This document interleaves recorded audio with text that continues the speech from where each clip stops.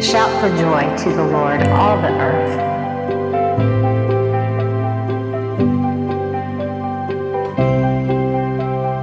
Burst into jubilant songs with music. Make music to the Lord with the harp.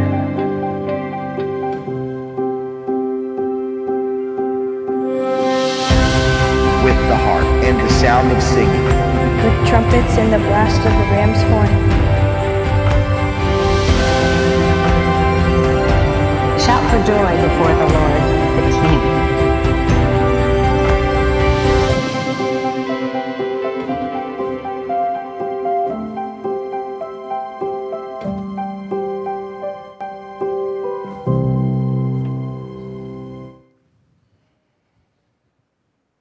Merry Christmas, Rubber Band.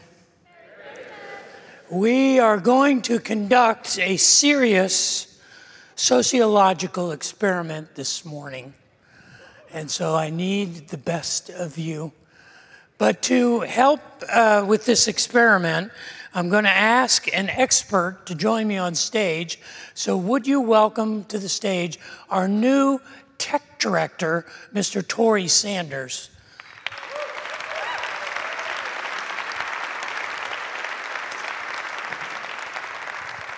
Now, Torrey just started here a couple weeks ago, but Torrey is our technical expert, and you brought a piece of high-tech equipment with you today, didn't you? He brought a decibel meter, yeah, so we can test the audio levels in this room.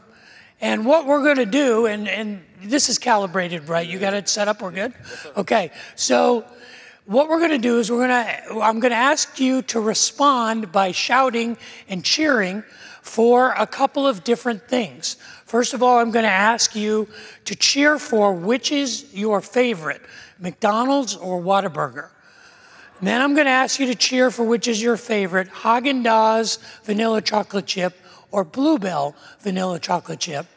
And then I'm going to ask you to cheer for which is your favorite, the Houston Texans or the Dallas Cowboys. And we will measure the response on the decibel meter to see what this is. This is a very highly scientific experiment. So we'll go through them one at a time. I'll count down 3, 2, 1. And on 1, you cheer, you shout for your favorite. The first is McDonald's and Whataburger. So if McDonald's is your favorite, cheer for this in 3, 2. 87 to me. 87, all right? If Whataburger is your favorite, cheer in 3, 2. 101. 101, Whataburger. All right, Haagen-Dazs and Bluebell. If your favorite is Haagen-Dazs vanilla cookies and cream, cheer in 3, 2. 90. 90. If your favorite is Bluebell vanilla cookies and cream, cheer in 3, 2.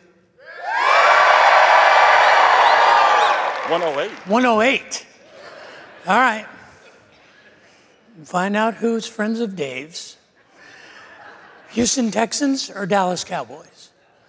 If you are a fan of the Houston Texans, cheer in 3, 2, 1. 98. God's favorite, Dallas Cowboys in 3, 2, 1. 125. 125. All right, now we want to do, this is the critical test. This is sort of the way for us to establish the standard, the baseline. I'm going to ask you to cheer at the same time for one or the other of these two items. At the same time, you will either cheer hook 'em for the Texas Longhorns or gig 'em for the Texas Aggies. So if you're cheering for the Aggies, you cheer, gig 'em or whatever whooping you want to do. And if you are a Longhorn fan, you say hook 'em or whatever cheering you want to do. Just make sure that they're different. So we're going to cheer together to see what the total decibels are. Aggies and Longhorns in 3, 2. 115. 115.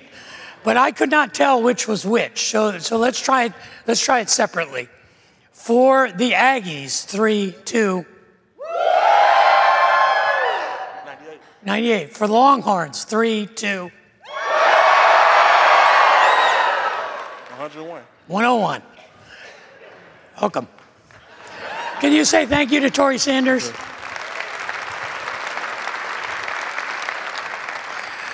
Now, the reason we conducted that test today is because we are talking about sanctified shouting.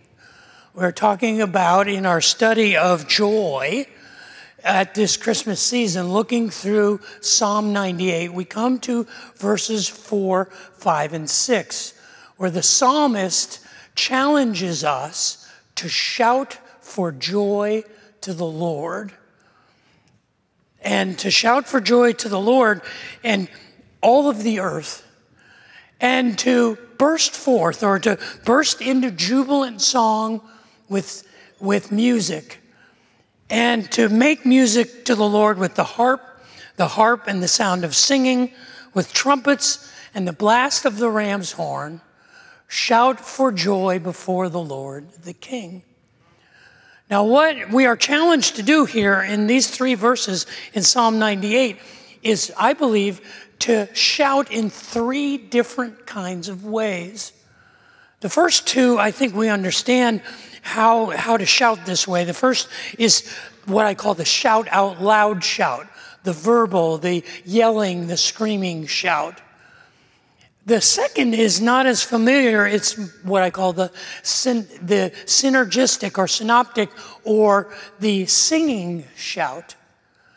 And the third kind is perhaps something you never considered, but it's what I call the silent shout, or how to shout with your mouth shut.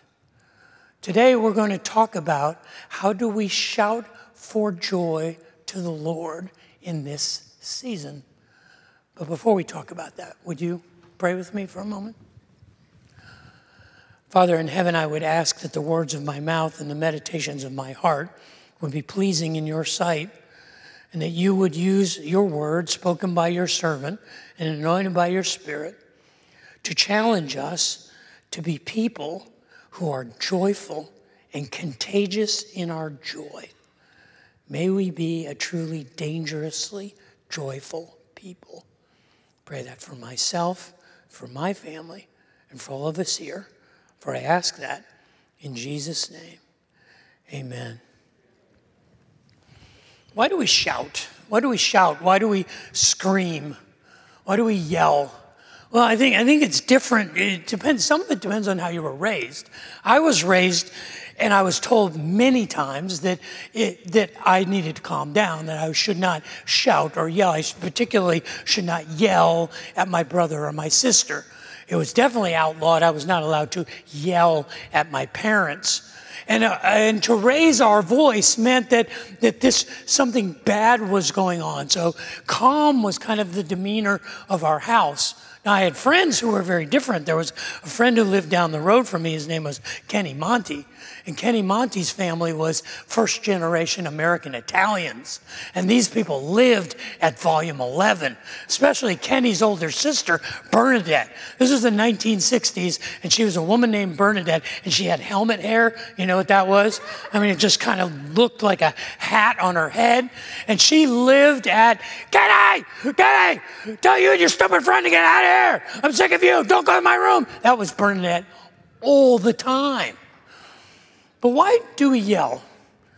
Sociologists and psychologists have analyzed it, and the American Psychological Association published this statement when it comes to why we shout.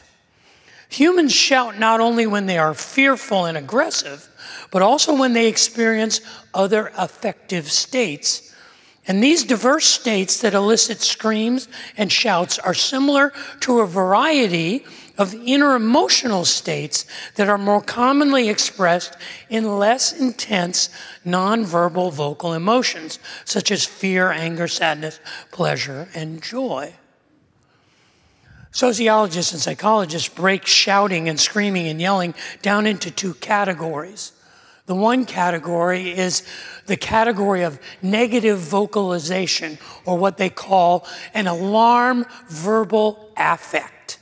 And what an alarm verbal affect or a negative vocalization is, it's those screams, those yells, those shouts that we make when we are terrified, or we are surprised, or we are shocked, when we are caught off guard. Those verbalizations they call alarm affect verbalizations or affects. There's also, and this is a category, I think we're familiar with it. If someone surprises you and you say, oh no, and that's an alarm or a negative verbal affect.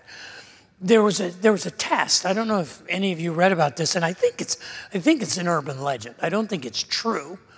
But there was a group from the National Highway Transportation Safety Board back in the 1990s who wanted to study what was going on with drivers before they had an impact with their car that totaled their automobile. So they created digital recording devices that they placed in the cars that they only retrieved if the car was totaled in an accident. And then they compiled the record, what was being said in the cars just before impact.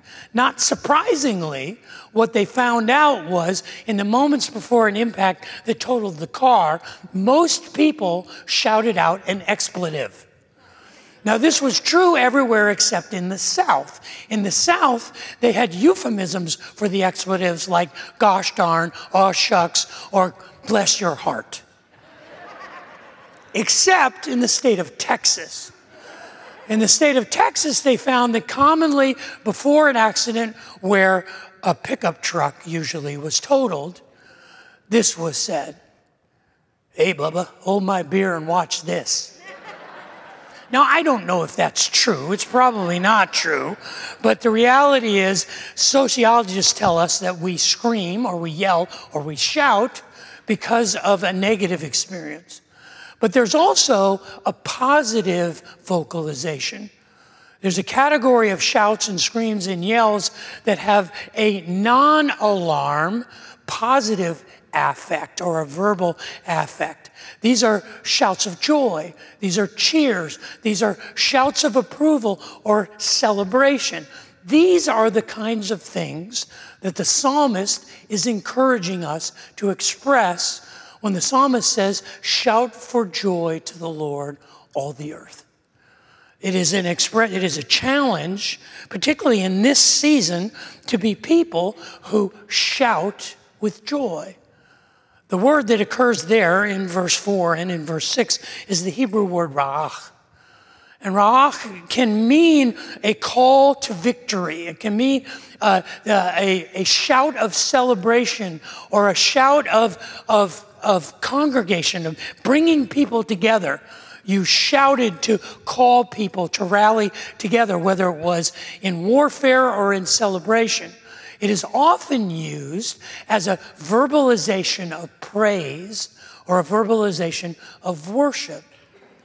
But there in these three verses, in verses 4, 5, and 6 of Psalm 98, I want to suggest that the psalmist is challenging us to shout in three different ways.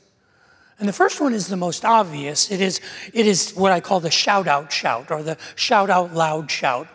It's in verse 6, where it says, we are to shout with joy to the Lord, with trumpets and with the blast of the ram's horn. It's been archaeologically proven that trumpets, some kind of metal horn, existed as far back as 6,000 years ago. And trumpets and horns made of metal, usually silver or bronze. Trumpets have appeared in India and in China and Southeast Asia, throughout Africa and throughout the Middle East. Sometimes fashioned out of wood, most of the time metal horns, because they were the loudest instruments that could be made. The Hebrews had a unique instrument that was the ram's horn. They called it the shofar. And the shofar had a very distinct tone, and the shofar was typically used to call people, the people of God, into worship, or calling the people to congregate together. And the blowing of the shofar was a call to come together. It was a call to be with each other. It's interesting that there have been studies about how human beings react to shouting, how people react, how our brains react neurologically to shouts or screams or yells. And there was a study that was released in 2021 by a Swiss psychologist named Dr. Sascha Fromholz. And it was published in the Public Library of Science in 2021. And it was a study that they did at the University of Zurich. It took a couple of years, but what they did was they invited a large group of people in, one at a time, to record screams and shouts. They would show them images. Some of the images were images of children and images of celebration, images of enjoyable moments, and some of them were terrifying images. And they recorded hundreds of these screams and shouts, and they categorized them into negative and positive screams and shouts. And then they took another group of people, and in a room where they were set up to monitor their brain activity, they looked at each of these, or they listened to each of these screams, and what they found was not what they expected. They found that people reacted more dramatically and more easily to the positive screams and the positive shouts than the negative ones. This is what they said in the article, in the PLS article. It said the study revealed that people perceive and process positive shouts more efficiently than alarming ones. The participants were much more able to classify or to distinguish these positive shouts much more than the negative shouts. When someone shouts, they are letting another person know how they're feeling. That communication component shows how shouts can be a blunt way of sharing information. Researchers concluded that positive shouts are a way of socializing. So when the psalmist challenges us to shout for joy to the Lord, he's challenging us to shout out loud. And the first challenge I'd like to give us during this Christmas season is that we should be people who are shouting our joy out loud. We should be sharing our gratitude and our thanks, our appreciation, sharing out loud, verbalizing to people who matter to us, people who have made a difference in our lives, taking the opportunity to give thanks, taking the opportunity to live out loud, to live our joy in front of others. And what the science tells us is that's what we're longing for. It's what we are searching for. Our brains are hardwired to receive that kind of affirmation, that kind of appreciation. So perhaps we can be a people who shout out loud, who live the out loud celebrations and appreciations and gratitude, who aren't afraid to say, thank you and I appreciate you. This is what it means to shout for joy to the Lord, to shout out loud. It also means to do a sort of synergistic or a singing kind of shout. A symbiotic shout. What it says there in verse 5 of Psalm 98 is we are to shout out for joy to the Lord with the harp and the sound of singing. Now, we don't know what the singing was like in the book of Psalms. All the Psalms were songs, and they were definitely sung. We know that the Hebrew people sang the Psalms. Well, we don't know the music. We know they sang them all the time.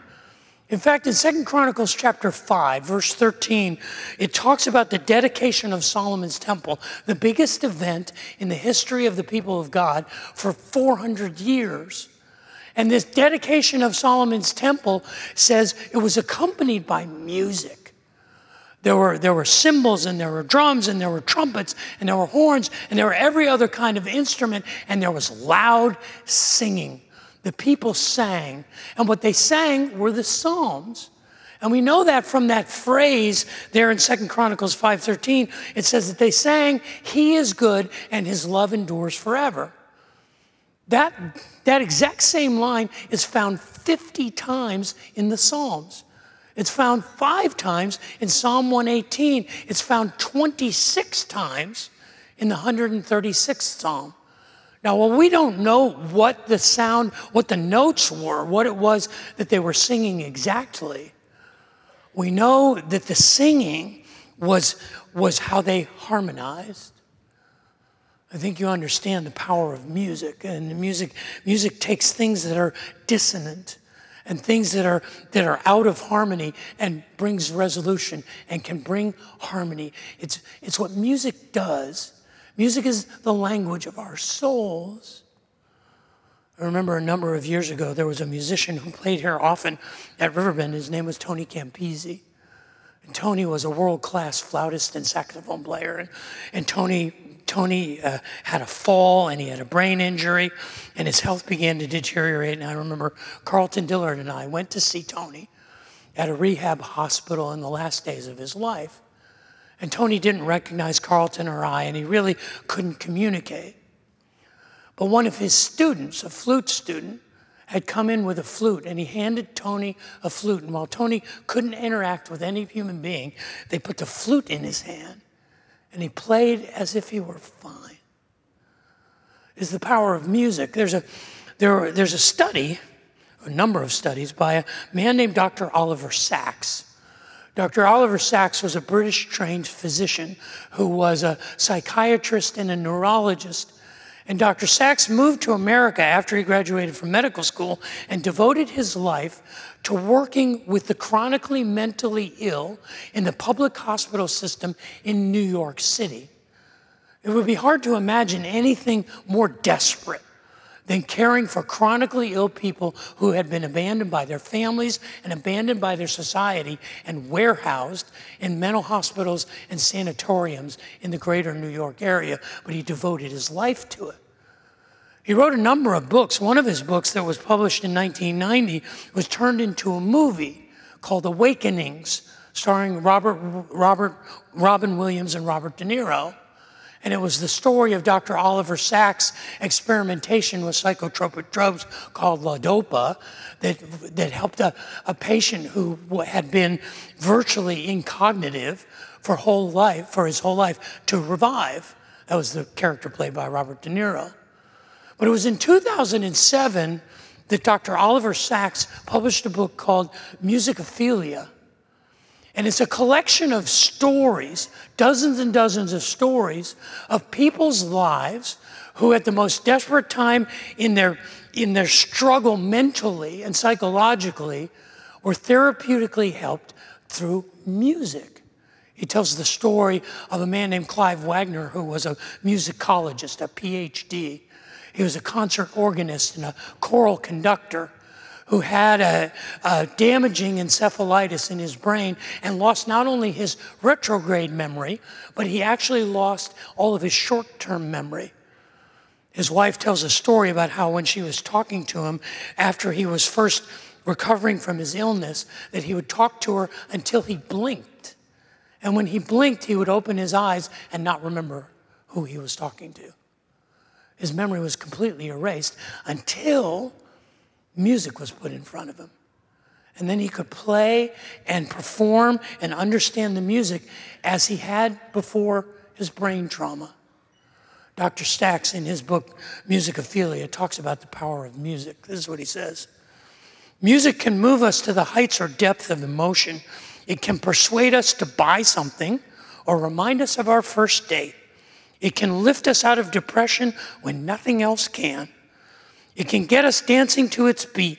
Music can lift us out of depression or move us to tears. It is a remedy, a tonic, orange juice for the ear. But the power of music goes much, much further. It can provide access, even when no medication can, to movement, to speech, to life. Indeed, music occupies more areas of our brain than language does. Music is part of being human, and there is no human culture in which it is not highly developed and esteemed. Humans are a musical species. Music is not a luxury, but a necessity. Music has bonding power. It's primal social cement. The next challenge that I think the psalmist is giving us is to live in harmony, to make music, to take the dissonance of the world that we live in and resolve it. It is a call to make music with our lives. But you're saying, I can't sing. It has less to do with singing than living harmoniously. It is a call to resolve the dissonance of the world. And I know how hard that is. I realize many of us are saying, Dave, you look around the world, we got no shot. We can't get along with our neighbors. We can't get along with people on other sides of the earth. We can't get along with people on the other side of the street. And really, Dave, I can't really do that because you don't know how hard my life is. But the psalmist is challenging us to choose to sing. The psalmist is challenging us to choose joy. You realize joy is a choice? Happiness is a reaction. Joy is a decision. And when we harmonize with others, when we find resolution, when our soul sings, we are choosing joy. The psalmist challenges us. It challenges us to sing out loud, challenges us to sing out to the Lord with the trumpets and the blare of the shofar, the ram's horn. And the psalmist challenges us to sing synergistically, to shout symbiotically, to shout and create harmony. But there's a third thing, and this is the unusual one. The psalmist challenges us to the silent shout. In verse 5, it says, shout out to the Lord, all the earth, and to do this with the harp. Just with the harp. There's evidence that harps have existed for 3,000 or 4,000 years. And even today, if you see a concert harp with a large soundboard, the loudest that a harp can play is about 80 decibels. It's estimated that the ancient harps, which were animal guts strung between a fork or strung between two pieces of wood, the loudest it could be was 30 or 40 decibels, just above a whisper. And so the idea that we are to shout for joy to the Lord with the harp means to do it quietly, to do it almost silently, to have moments in the chaos and in the mess of reflection and consideration and meditation. That we shout out to the Lord with our mouths shut. I don't know if you're familiar with what I do for a living, but this is what I do for a living. And what I do for a living, accordingly, in this season, this is chaos. What is going on at Christmas time in the church, and it's been true of my entire professional career, there are more things to do than I have time to do them. More parties to attend, more invitations, and more thank you notes to write than I can possibly ever write there. This is the most chaotic time of my professional life, and I love this. And I especially love the chaos that I introduce into my family. Christmas has always been a time when we have kind of gone over the top and done things celebratory and really tried to make it a high energy experience. But you know what I've learned to do over the last 20 years or so is I've learned to take a moment in the midst of the chaos to take a breath. Sometimes it's at the dinner table, at Christmas dinner, and my family and our friends and what other strays we brought in are sitting around our table, and everybody's talking and is laughing, and there's good food and good wine, and it's a great time, and I'll just sit. and I'll just soak it in. Sometimes I'll sit on the sofa and I'll just watch the most precious people on earth to me gather around and exchange gifts and joke and tell stories. But I make it, I'm intentional about taking a moment to take a breath. When it says that we shout for joy to the Lord with the harp is the cry of our heart. It is the shout of our soul. It is that longing to be connected. It is that longing to be fulfilled. It is the silent shout that calls us to appreciate, that calls us to give thanks, that calls us to reflect, not just on what we don't have or what we didn't do or who isn't there. And all of those things are worth considering and mulling over. But the invitation to shout for the Lord is that invitation to be thankful, to be appreciative, to be meditative and contemplative and reflective. It's an invitation for us to gather together. I think this is part of the Ra'ah, where it says that we are to shout. I think it invites us to have a perspective that I'm going to take stock. I'm going to take measure. And I may recognize the things that I don't have and the things that I've lost and the things that I have not accomplished, but I will not ignore the blessings that I have been given and the benefits that I have experienced and the generosity that I have shown and have been shown. You see, I don't think the Ra'ah is a call to perform. I think the Ra'ah is a call, it's a call to reflect. We shout out for joy to the Lord, all the earth. We shout out to the Lord with a sense of authenticity, with a sense of honesty, with a sense of danger. This is what the psalmist is calling us to do. When the psalmist says, shout to the Lord for joy, all the earth, burst into jubilant song with music. Make music to the Lord with the harp and the sound of singing, with the trumpet and the blast of the ram's horn. Shout out before the Lord, the King. I want to do one final test, one final social experiment today.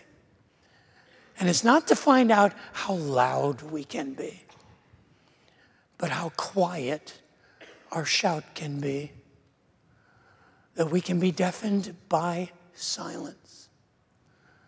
So today I just want to take a minute to be silent.